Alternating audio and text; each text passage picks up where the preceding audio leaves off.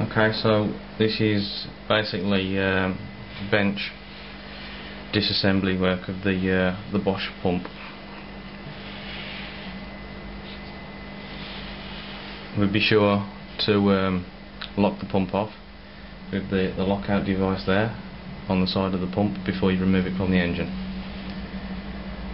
And then proceeding to remove the control panel, the EDC unit, you require a T25 Torx driver and a T10 Torx driver. Okay. There are 8 T25 screws located on the top of the EDC unit, which we will now remove.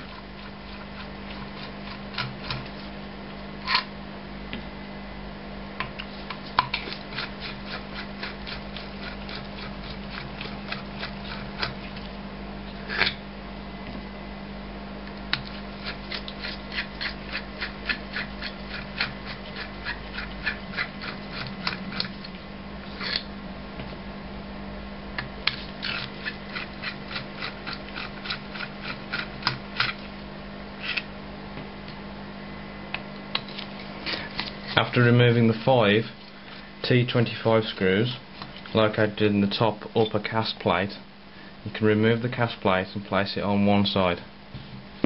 Be sure to locate the gasket located here and make sure it is not lost.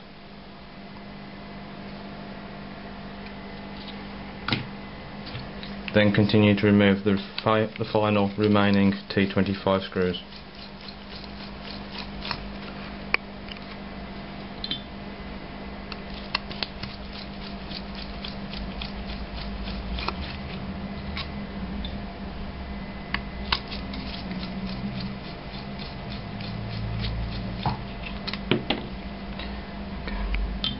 Now, before removing the EDC unit, locate the cables feeding the spooling solenoid in the rear of the pump here,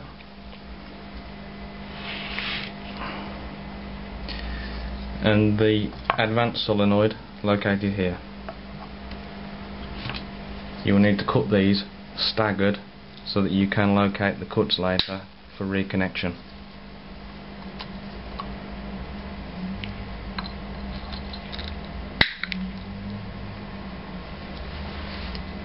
Again, this is the feed for the rear fuel quantity spooling solenoid, and again for the advance and retard solenoid located in the underside of the pump.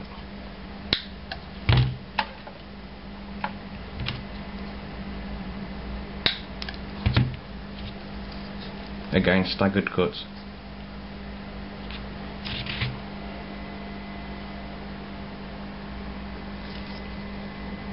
And then continuing to removal of the EDC.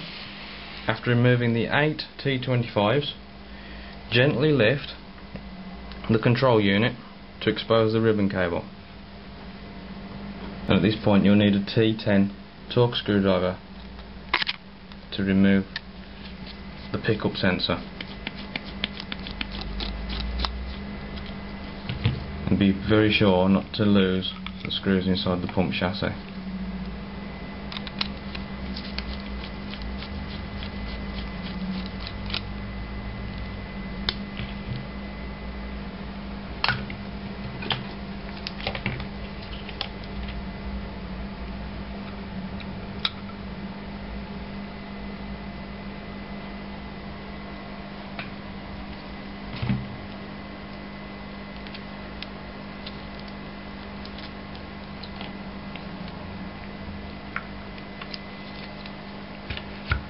And that is a complete removal of the pump EDC.